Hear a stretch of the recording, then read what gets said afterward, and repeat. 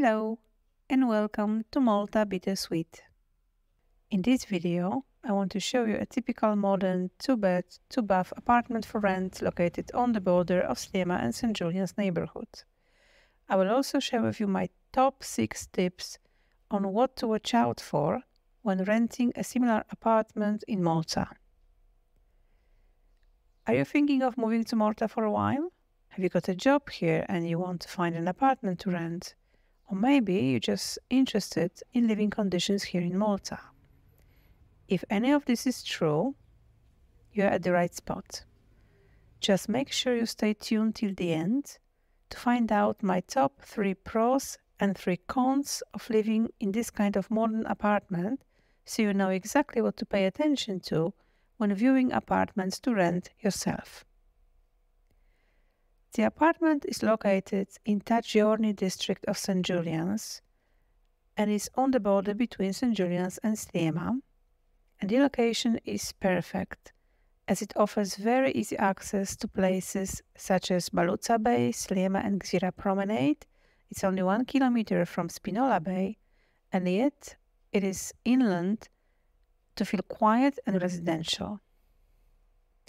As you can see, the area is quite charming.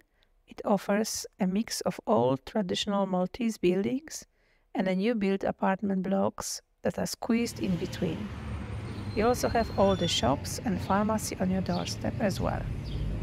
The street the apartment is located at is small, but not a drive-through, so the traffic is immediately limited. As you can see, we have some charming old properties here and some traditional Maltese townhouses, but our apartment is new and modern.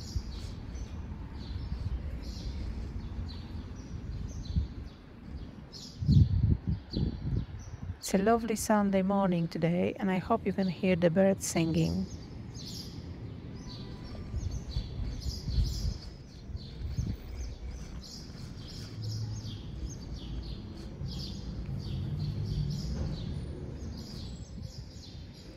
There aren't many trees in Malta, but in good neighborhoods like this one, people grow flowers in pots, and it's so beautiful.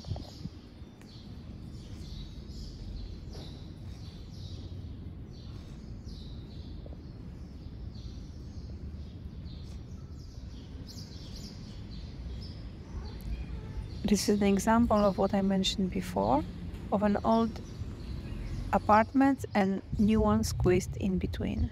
Now, can you see the yellow door? Can you guess what's inside? I bet you would never guess. There is a horse living there full-time, together with a carriage and most probably a hidden Cinderella.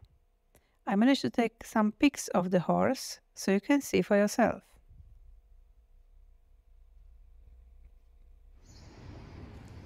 Before we enter the apartment, let's have a further look at the neighboring streets of Ta Giorni, St Julians.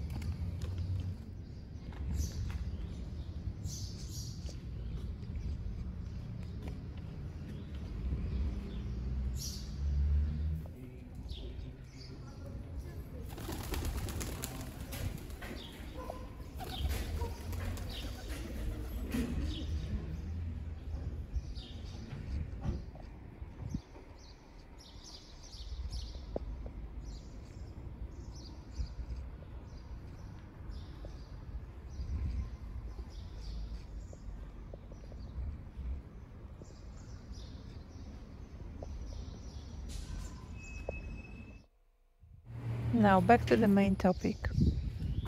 Once we enter the door, you will see there is an intercom on the right, entry with access code and some letterboxes.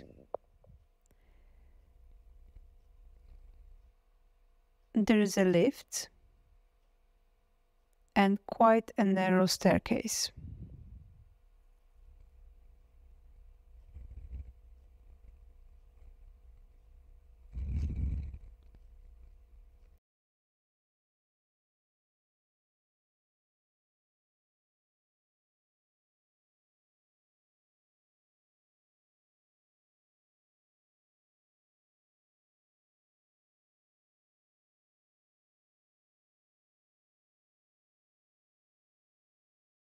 The apartment is located on the first floor.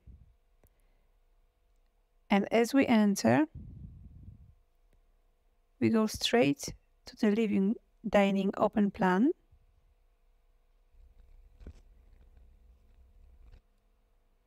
Here you've got some storage units, TV unit, some coffee table, sofa, soft chair.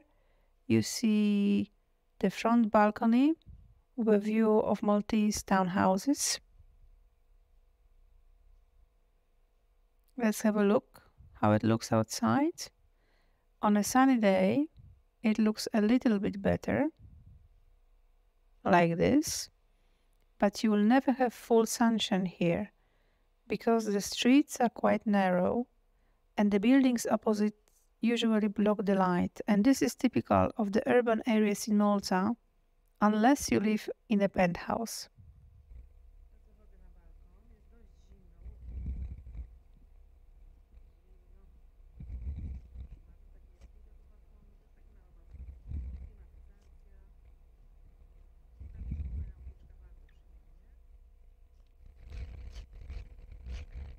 Now we're back to the dining space. It's a dining table that doubles up as an office, and you can see open plan kitchen with microwave, oven, induction hob, dishwasher, and all the usual amenities.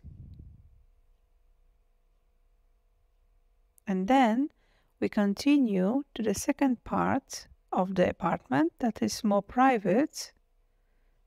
So there's a corridor with some storage for shoes. You've got master bedroom on the left. You've got second bedroom straight on. And you've got the main bathroom to the right. Now we enter the main bedroom. This is an ensuite bedroom with large double bed, 2 bedside tables with lamps, a chest of drawers.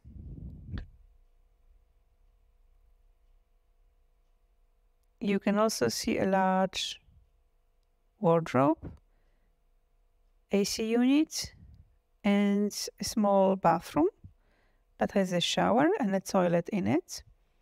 The shower is very modern, and also there's a mirror and lots of storage.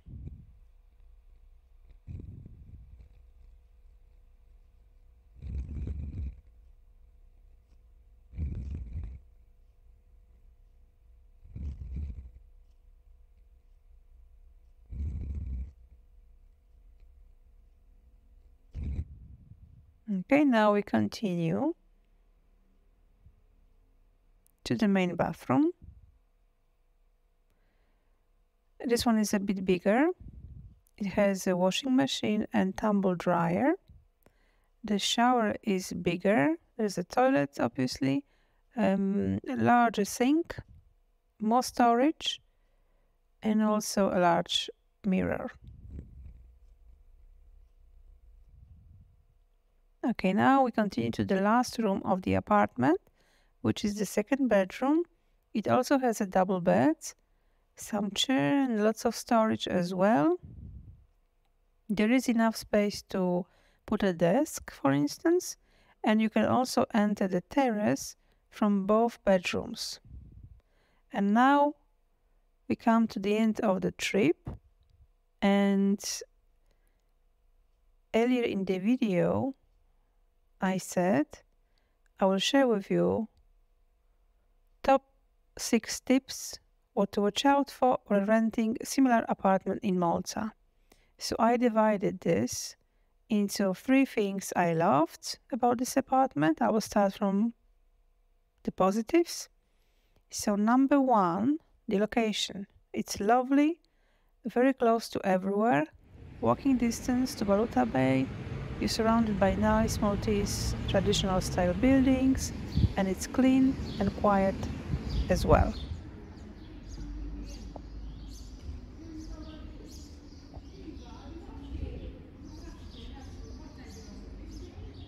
Number 2, the apartment is light and airy and has a modern feel. As you can see, the floor is beautiful and light. It's very hard to clean, but it looks beautiful. It makes the apartment look fresh. The furniture is new. Everything is bright and there is a lot of sunlight, despite the fact that the apartment is on the first floor. There are no dark rooms in this apartment. Number 3, comfortable furniture. So pay attention. The sofa is amazing. It's four-seater, large, soft texture, large coffee table, very comfortable. The same for the table and the chairs. Then we have new mattresses in both bedrooms, lots of storage in both bedrooms as well, and also in the bathroom. Now let's get to the negatives. Number 1, insufficient kitchen counter space. If you're someone who likes to cook and prepare food from scratch, you will not have enough space in this kitchen despite it being modern. Number 2, fake windows in both bathrooms. Have you noticed that? Bathrooms seem to have windows, but they are fake. They face the wall. You can't open them, so there is no ventilation and no fresh air. Number 3, terrace facing the wall. So there is a large terrace in the apartment, but it's facing the wall, meaning there is no view and never any sunshine. This may be typical for lower floor living, so please keep this in mind. And also the balcony to the front is also very, very small. And finally, the most important thing, the money. The rent for this apartment is 1,300 euros per month plus bills, but typically for Malta, the apartment came fully furnished and fully equipped. What this means is that all the kitchenware, tableware and cookware were provided together with bed linen, towels, iron, you name it. So in reality, you do not have to spend any money at all after moving in, as absolutely all is provided and brand new. That's all from me for today. I hope you enjoyed the video. If you would like to see more videos like this about everyday life in Malta, please let me know in the comments below. And if you find this video useful, don't forget to like and subscribe.